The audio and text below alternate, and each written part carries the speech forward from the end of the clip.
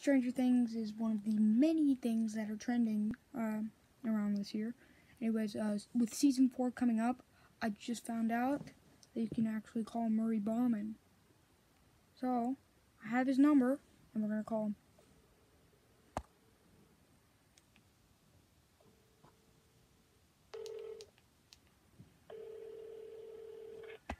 Hi, you have reached the residence of Murray Bauman.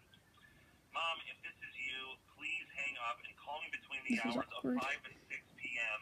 as previously discussed, okay? And this is Joyce.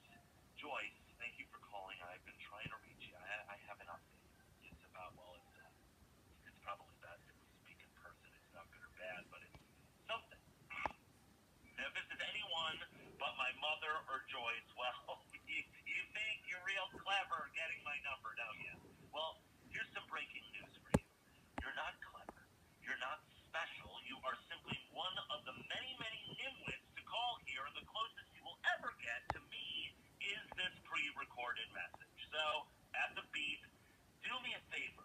Hang up and never call here again. You are a parasite. Thank you, and good day. Well, that was something. Turns out he really does hate children. Anyways, that was pretty weird. So we didn't get much out of that, but what we now know is that Murray has an update for Joyce. Could it be about Hopper? Could Hopper actually be alive? Because in the final episode of Stranger Things 3, spoiler alert, the gang stops the mind flayer. They close the gate. Hopper tells Joyce to close it, and he's out there by the machine. And Joyce closes the gate, seemingly killing Hopper. I mean, everybody else just gets splattered. But we do not see a single blob of Hopper where he was standing.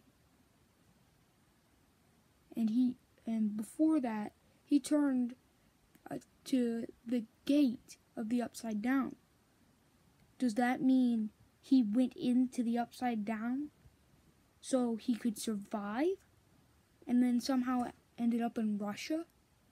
Because in the post-credit scene, it said, no, not the American. Could that be Hopper? Anyways, another theory for Stranger Things. Remember the Demogorgon? The original Demogorgon looked, well, his head, each of the petals were like tucked into his head. However, this was not the case for Dart. Dart, well, you know what Dart looked like. But the Demogorgon in the post-credit scene looked like Dart. So could Dart still be alive? Anyways, that's it for today's video, and I'll see you guys tomorrow.